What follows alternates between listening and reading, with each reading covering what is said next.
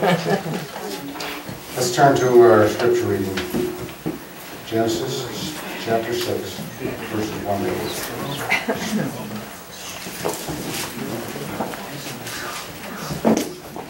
Genesis chapter 6, verses 1 to 8.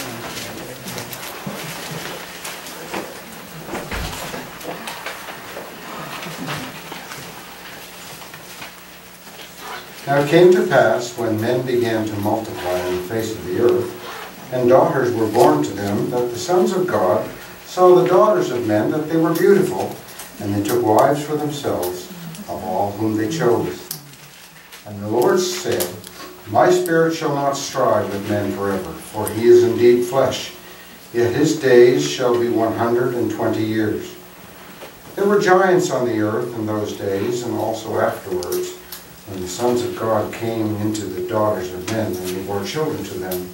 Those were the mighty men who were of old, men of renown. Then the Lord saw the wickedness of man was great in the earth, and that every intent of the thoughts of his heart was only evil continually. And the Lord was sorry that he had made men on the earth, and he was grieved in his heart. So the Lord said, I will destroy man, whom I have created from the face of the earth, both man and beast, creeping thing, and birds of the air, for I am sorry that I have made them. But Noah found grace in the eyes of the Lord. And the Lord add his blessing to his word this morning. Have you found grace?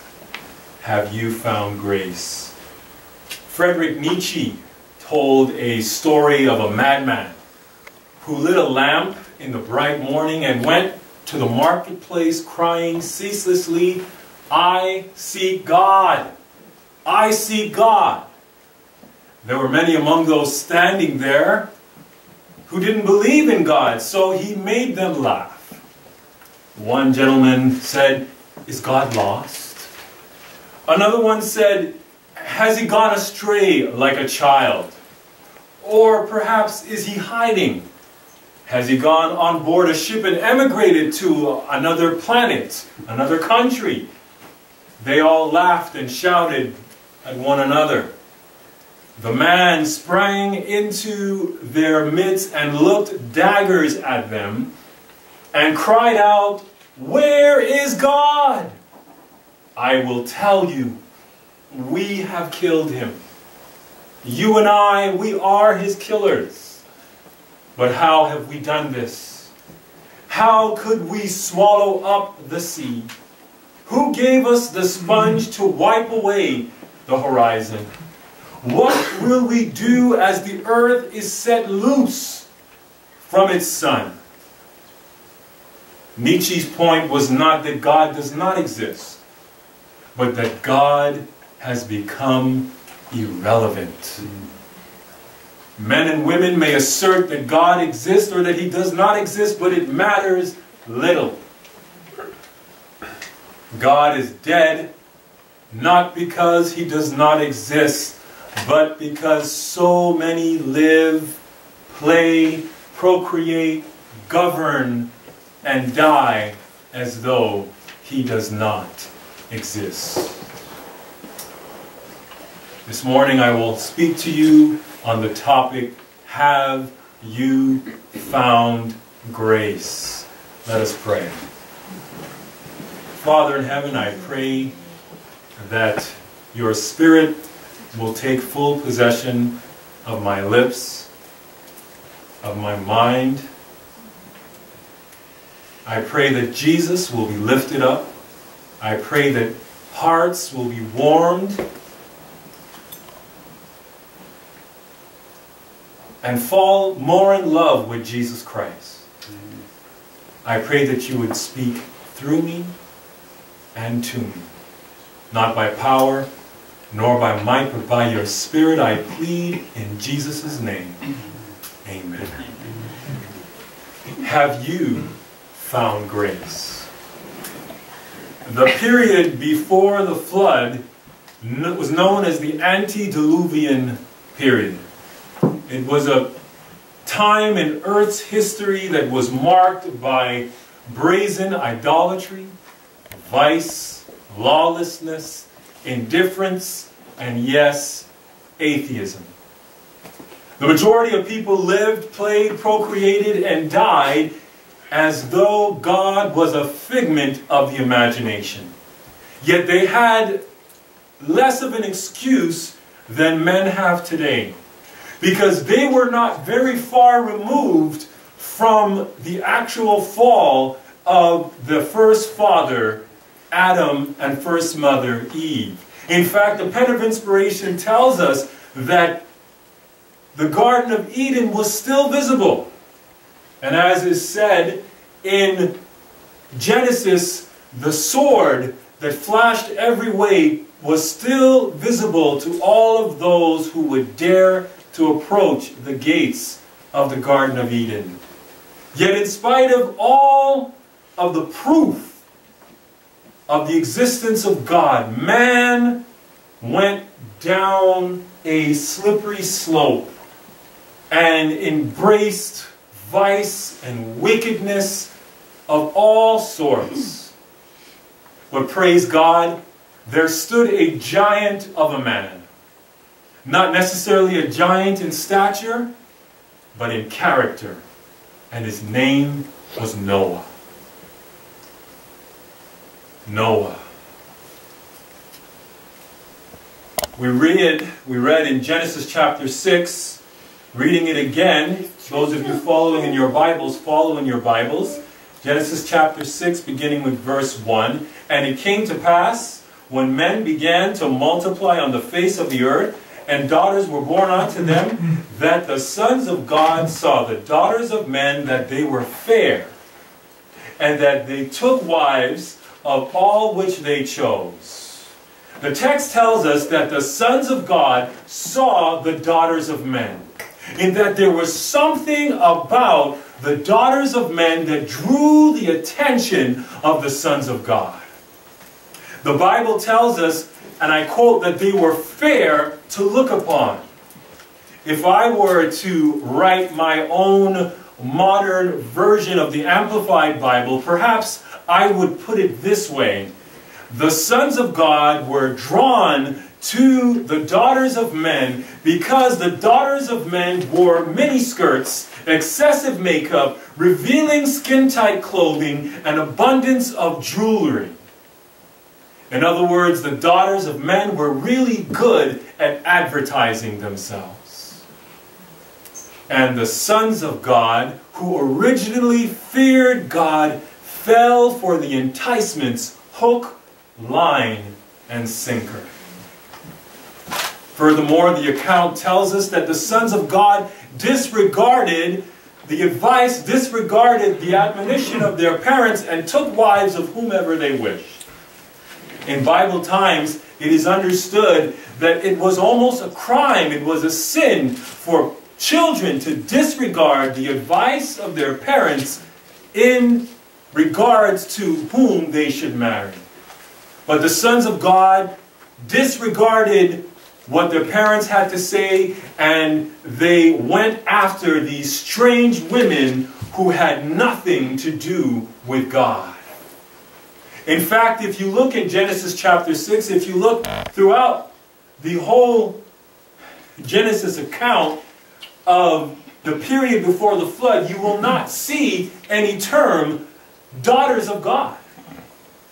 All we see is daughters of men. As if to suggest that the daughters of God, who were no doubt there are always daughters of God. As if to suggest that the daughters of God were simply ignored by the sons of God. They were irrelevant. They weren't adventurous enough. They weren't exciting, so they were drawn to the daughters of men. But Genesis chapter 6 verse 8 tells us, but Noah found grace in the eyes of the Lord. Continuing at verse 3 of Genesis chapter 6, and the Lord said, my spirit shall not always strive with man, for that he is also flesh, yet his days shall be 120 years. There were giants in the earth in those days. Also after that, when the sons of God came in unto the daughters of men, and they bare children to them, the same became mighty men which were of old, men of renown. As a result of these tumultuous, unhappy relationships between the sons of God, men who originally feared God and women who did not fear God, children were born who were insecure as a result of the strife that was in the home. Verse 5 says, "And God saw the wickedness of man was great in the earth, and that every imagination of the thoughts of his heart was only evil continually." You see, as a result of the sons of God marrying the daughters of men, conditions on the earth got worse, to the extent that the thoughts of the hearts of men was only evil continually. And these children that were born out of these dysfunctional families, normally children, when they are in a functional home, when they're in a healthy home, they draw their identity, they draw their worth from their parents. But when children come from a dysfunctional home, they do not draw their identity and their worth from their parents. They draw it from what they can do.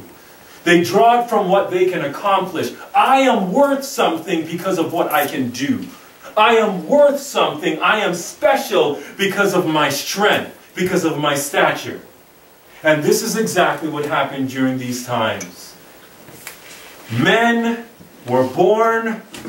The Bible says that many of them were giants, and they no longer viewed their identity as from their parents, but they said, I am special because of my strength and stature, and the more I can take from people, the more I can conquer. This is what gives me value.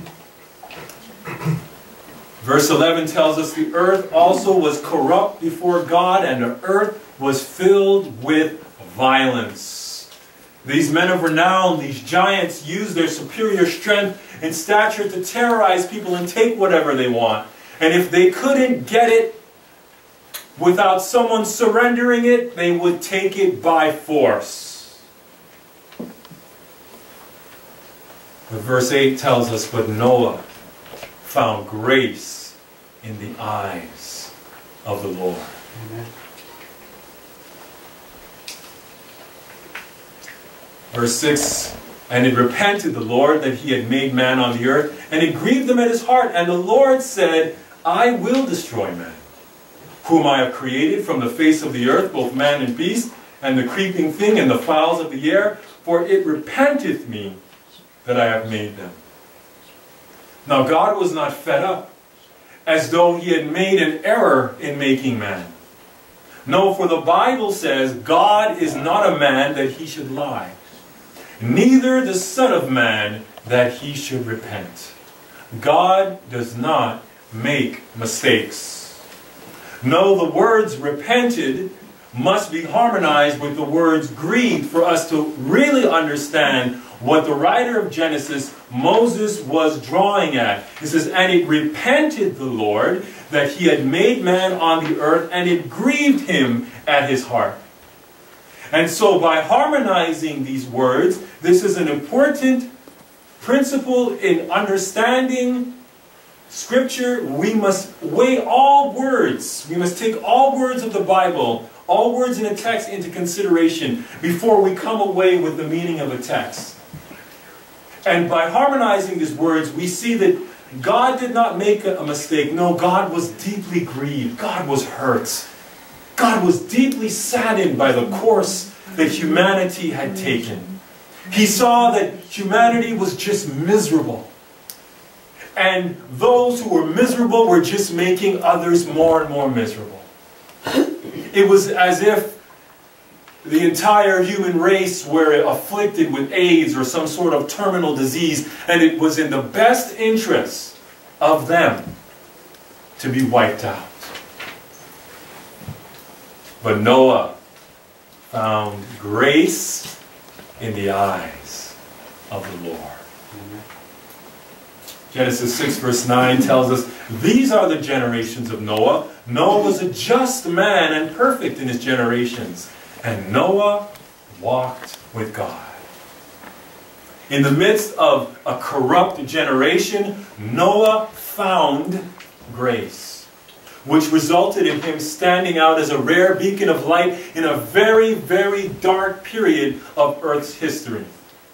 So this morning, rather it's afternoon, it's 12 o'clock right now, we're going to briefly look at the character traits of Noah to understand what it means to find grace.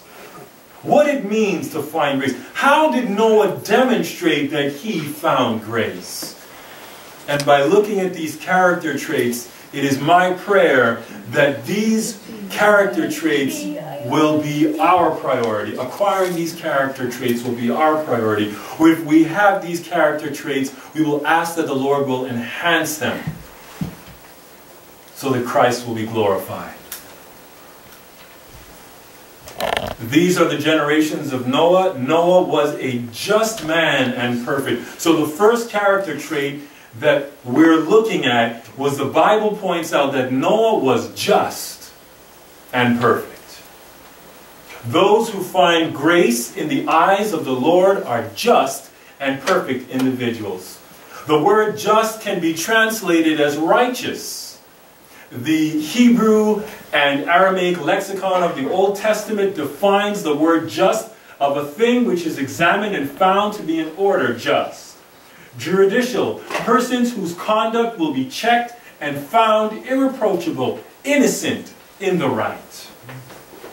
Therefore, the Bible tells us, the Bible uses a word that says that Noah was above reproach. And he was above reproach not in an innocent generation, but he was above reproach in a decrepit, disgusting generation. There was not one person who could point the finger at Noah and accuse him of wrongdoing. He was like Paul, when Paul could boast that he was innocent. He was innocent before the written law. Noah's conduct was irreproachable. Speaking of the just, the Bible says, he who rules over men must be just, ruling in the fear of God. In Noah's enterprises, in all of his business transactions, he treated those around him equally and with great respect.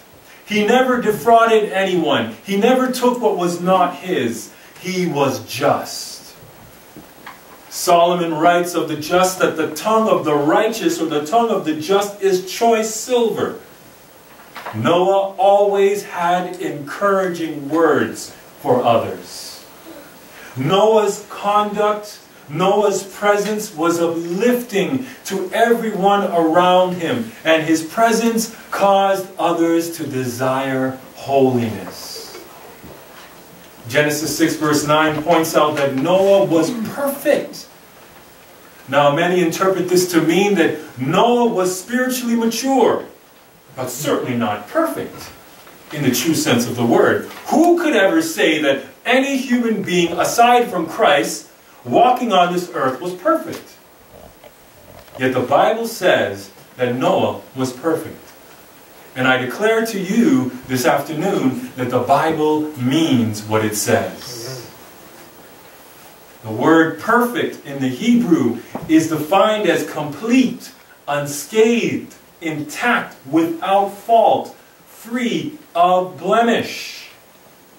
Now, the question I have for you is, the Bible defines Noah's character as one who was just and perfect. Yet those of you who are knowledgeable of the life of Noah in the context of the flood and after the flood, didn't Noah get drunk? Didn't Noah get drunk? So do just and perfect people get drunk and expose themselves? This poses a conundrum. The servant of the Lord writes that Noah was the most pious and holy upon of any upon the earth.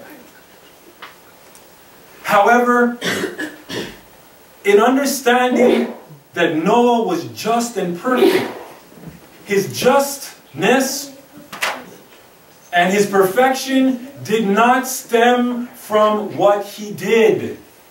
It stemmed from who he knew.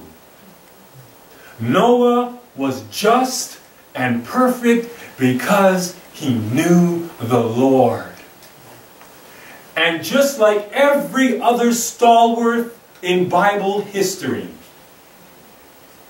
their justification, their right standing with God, appearing as complete, unscathed, intact, without fault, free of blemish, came not from what they did, but from who they knew. They believed in the one spoken of in Jude 24, who says, "Now unto him who is able to keep you from falling and present you faultless before the presence of his glory with exceeding joy."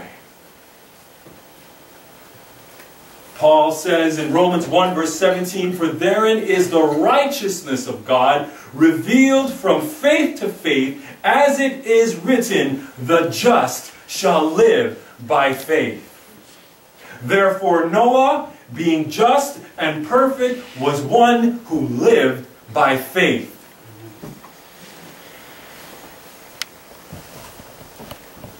Paul writes, the righteousness of God is revealed from faith to faith. Noah lived from faith to faith as Jesus Christ took possession of him.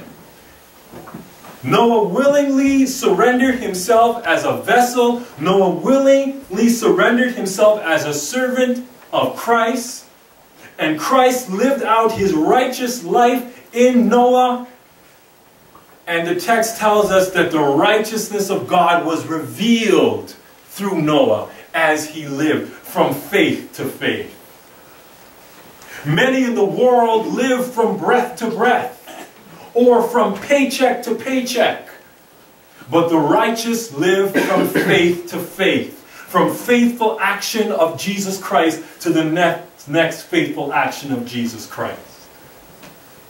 The just are considered just and walk perfectly before God, not because of so much what they do, but because they keep their eyes fixed on the Savior. And as they keep their eyes fixed on the Savior, as the song says, "Turn your eyes upon Jesus, look full in his wonderful face, and the things of earth will go strangely dim in the light of his glory and grace." Those who keep their eyes fixed on the Savior are covered with Christ's robe of righteousness. Therefore, when God looks down, he can justifiably say, when I am looking down on earth and I look down at Bob, I don't see Bob, I see Jesus. And when I see Jesus, I see perfection. I see someone who is unscathed. I see someone who is without blemish. When God looks down from heaven, when we are covered with the robe of righteousness, and he sees Claudine, he does not see Claudine, my wife. He sees Jesus. He sees the robe of righteousness covering my wife, and he says, I see perfection. Therefore, he can justifiably say that this person or that person is just and perfect. Not so much because of what they do, because of who they believe in. Noah lived before the time that the prophet Habakkuk penned the words, "The just shall live by faith." Yet that is exactly how he lived. He was characterized as just and perfect because he lived by faith. In other words, Noah's faith was an active faith. It was a living faith. Hebrews 11 verse 7 tells us, by faith Noah, being warned of God of things not seen as yet, moved with fear, prepared an ark to the saving of his house, by the which he condemned the world and became the heir of the righteousness which is by faith. When we speak of righteousness by faith, we are not speaking of unrighteousness by faith. In other words, Noah, prompted by the love of God, spurred by the love of God, was motivated to do what God asked him to do. It wasn't something that he had to do. It was something that he wanted to do. And we'll come to that a little later. So the question that I have for you this afternoon is, are you covered in Christ's robe of righteousness? Do you have the joy of salvation welling up in your soul? One of the things that is most difficult for many to admit, especially I've noticed this in Adventism, is to say those words, I am saved. We're fearful, many are fearful of the once saved, always saved heresy. So want to stay away from those words. Yet the Apostle Paul speaks about the joy of salvation. He speaks about the assurance of salvation. We should have an understanding that if we are clothed, if we are covered with the robe of righteousness, and we're dealing honestly with ourselves, and when we fall, we confess our sins before our Father who loves us with an everlasting love, we are saved. And when Jesus comes again in the clouds of glory, like I read before in Jude 24, he will present us faultless before the presence of his glory.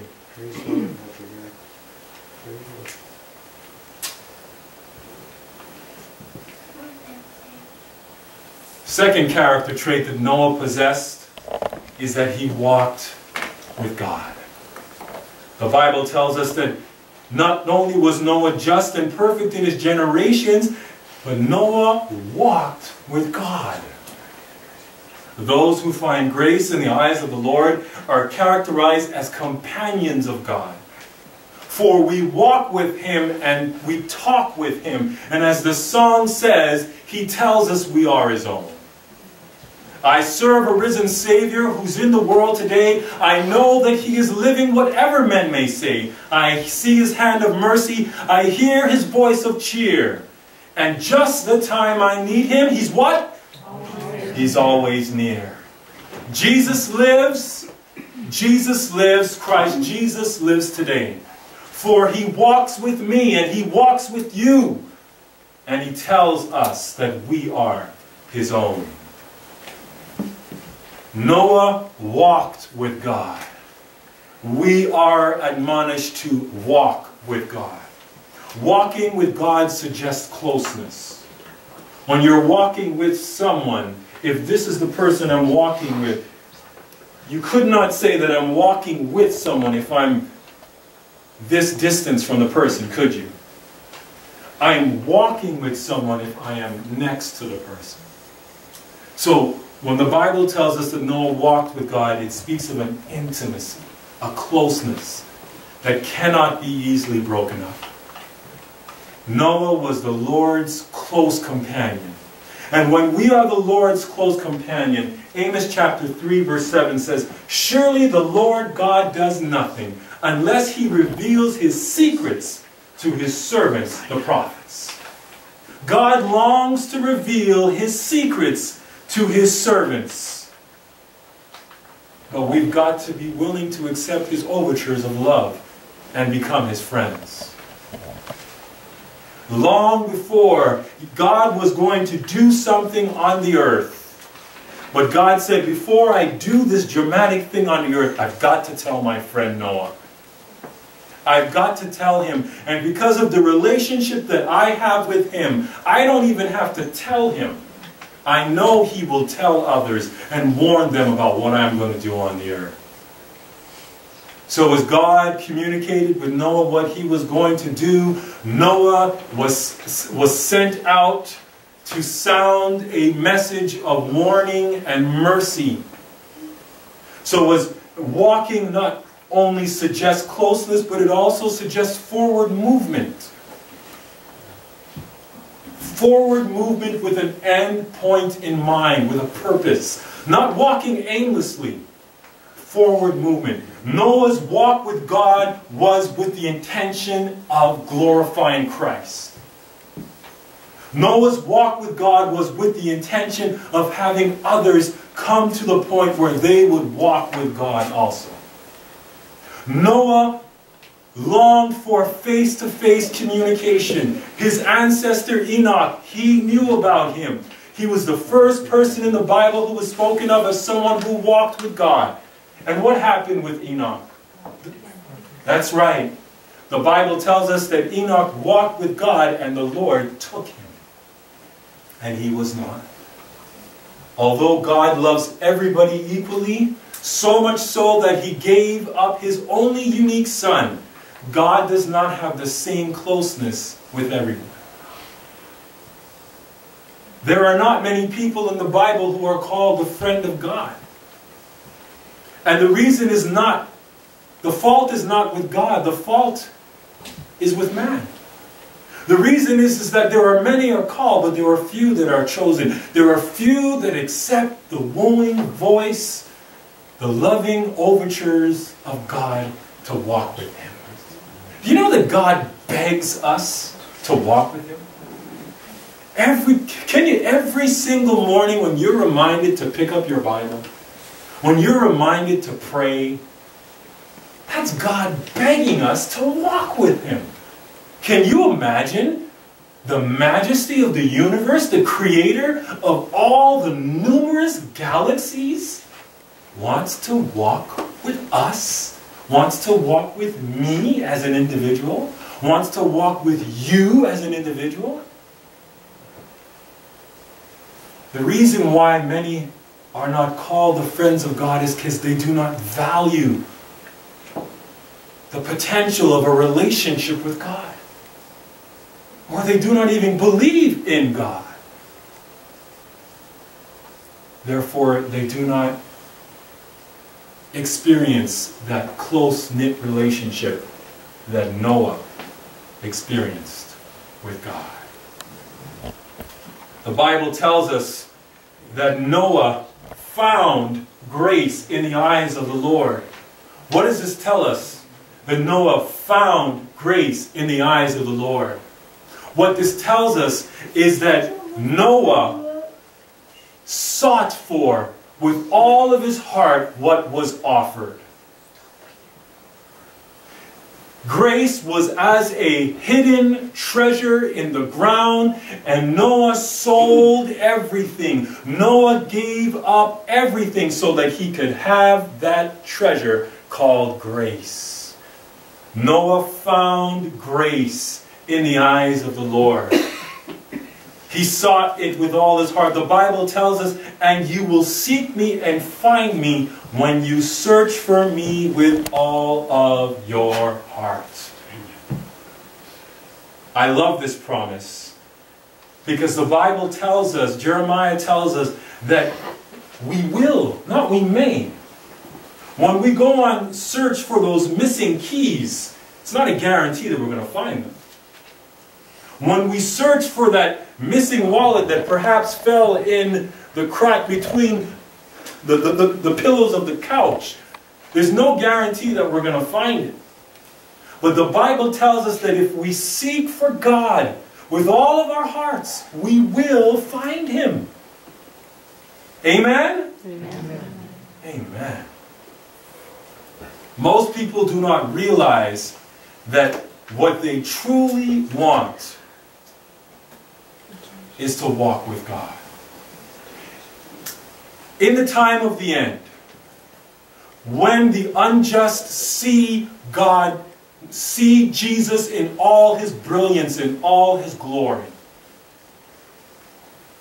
they are going to gnash their teeth,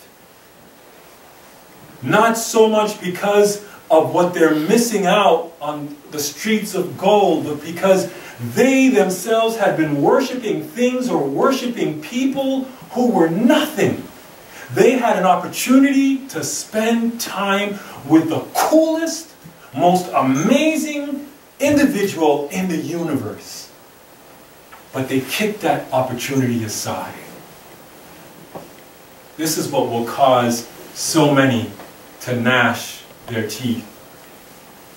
So my friends, this morning, I invite you, I encourage you, seek God with all of your heart, and you will find Him. Amen.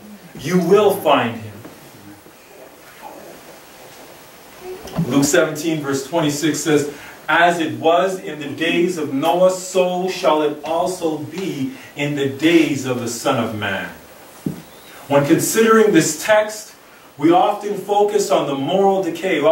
Just as it was in the days of Noah, there was violence. Just as it was in the days of Noah, there was homosexuality that was prevalent. There was all sorts of evils and vices taking place. Yet have we ever given any consideration to the thought that the text is also pointing to that as it was in the days of Noah, there were very few who walked with God. So it will be in the days of the Son of Man. There are very few who choose to walk with God. Let us not be counted among those numbers. Let us be counted among the numbers of Hebrews 11, those champions of faith, of individuals who walk with God. It is not necessary for one person in this building to be found wanting on the day of judgment. Every one of us has an equal opportunity to enjoy a rich, lasting, fulfilling walk with Jesus Christ. Amen. I invite you to accept Him or to accept Him again in your life.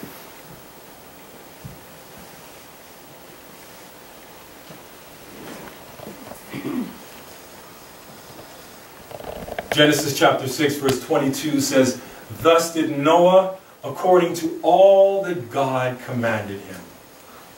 So did he." Genesis chapter 7 verse 5, I've mingled the two there, it says, "And Noah did according unto all that the Lord commanded him." Thus, the third character trait that Noah possessed was simple. He was obedient. As a result of his appreciation of being covered with Christ's robe of righteousness, as a result of his close walking with God, talking with God, communicating with God, it was as though he was floating above the earth. His walk with God produced a heart that was obedient to God's word. Once again, I say that it is not unrighteousness by faith, but it is righteousness by faith. Those who are covered in Christ's robe of righteousness will obey the word of God.